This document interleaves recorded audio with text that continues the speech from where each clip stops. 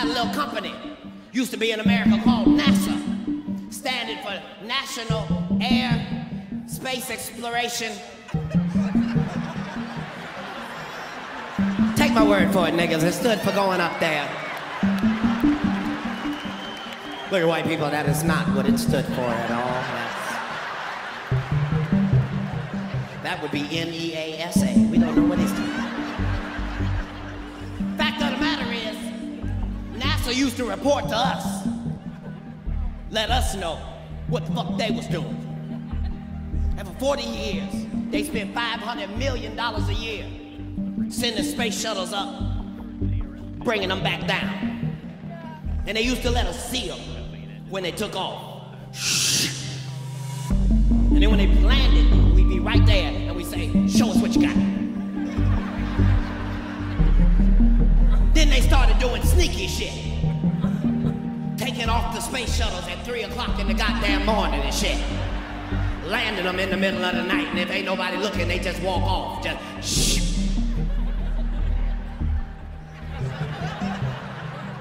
And now on CNN, they say they just discovered 16 new super Earths.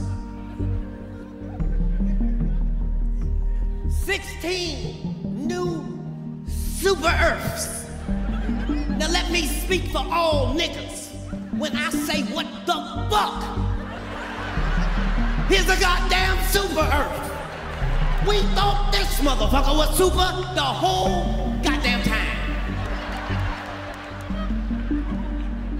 Look at niggas, I don't believe none of this shit.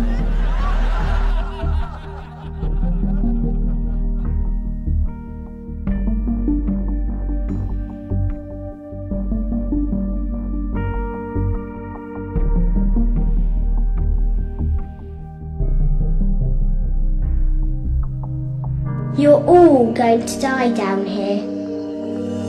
What is space? What is space exploration? What did they start doing in Project Paperclip? What did they figure out during World War II? What is Wernher von Braun up to? What is the spaceman? The final frontier is the space in your head. That's the final frontier. Space, the final frontier. It's psychological. And that's why a lot of these powerful people, these Tavistock people, these social influencers, all that, it's because they're hacking the final frontier right here.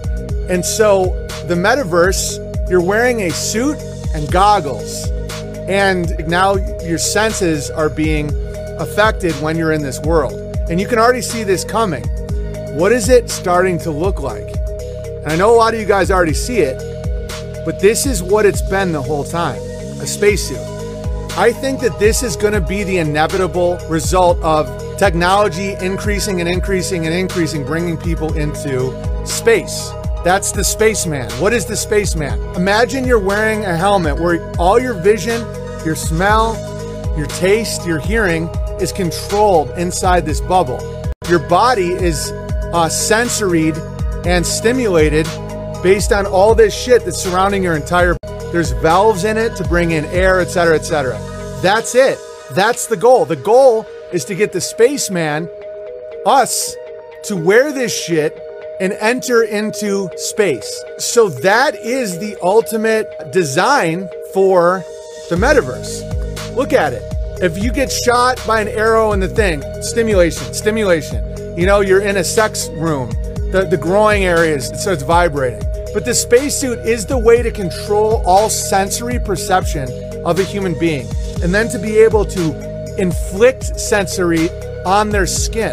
That has nothing to do with going into quote unquote space. But space, the final frontier, is imagination land. It's your internal world. It's your consciousness. And that was always the goal of Project Paperclip. They believe they're hacking God's law because the world isn't run on money. It's run on will.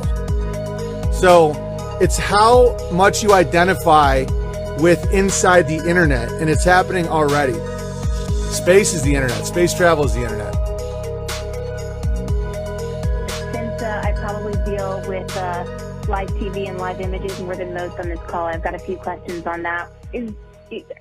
Are you guys seeing live videos in the control room before we do? Why can't y'all share that data in real time? Why not share, even if it is low res and not the greatest quality, Why not just put that all out there for everyone to see live and in real time?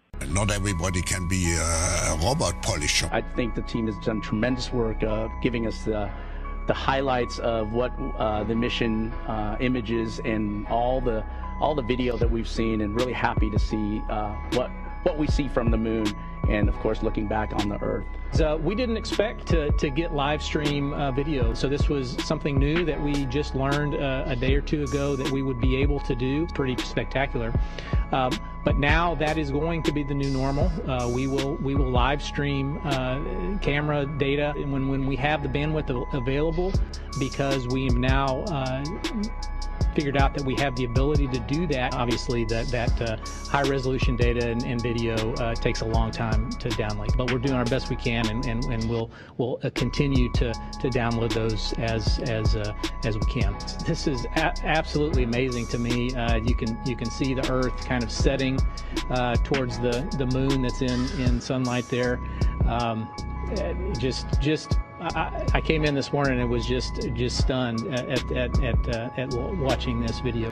Standing on the shoulders of the giants of the Apollo generation, Orion now carries forward the torch of the Artemis generation as it emerges from behind the moon, an Earthrise of our pale blue dot and its 8 billion human inhabitants now coming into view. Now you are seeing the Earth, you are seeing home, you are seeing yourself in that image right there. That's us, that's home. 232,000 miles away from Earth. We had a good Earthrise as well, though we just saw kind of the Earth popping out from what looked like a black mass, and so that was a really good, interesting way to view the Earthrise. And it's just been phenomenal. I got a big smile every day. I just see people and I'm smiling, and it's just been terrific. It's giddy. I mean, people are just amazed, right? Absolutely astounded as well. You know that these great videos that they're enabling to get from the Orion spacecraft. They're just happy. I'd say everybody's in a great mood. And we're like kids, just smiles across the board. A dream for many people who work at NASA. You said giddy, I'd say, just big smiles, and just like a kid in a candy store, I would say, just how happy we are. All you have to do is walk into a classroom of kids and look how their eyes get big when you start talking about space. We actually went directly over the Apollo 11 landing site. Obviously, we were in darkness at the time, so we weren't able to get pictures of that. But did we find any flight items? You don't want to find flight items at the pad, right? In terms of did we find flight items, we found 2. You don't want to find flight items at the pad, right? There's our elevator doors. We had the world's most powerful rocket, and the pressure basically blow the doors off of our elevators. I love this photo. When I saw it, I was like, wow. So it will take us a few days to get those particular images done. The last image that I'll show and share with you is the much sought after Snoopy image. Again, we're proud to have them on board. Great story there. Not everybody can be a robot polisher. Like a kid in a candy store, I'm really happy to see what we see from the moon, and of course looking back on the Earth. That's us, that's home. 232,000 miles away from Earth.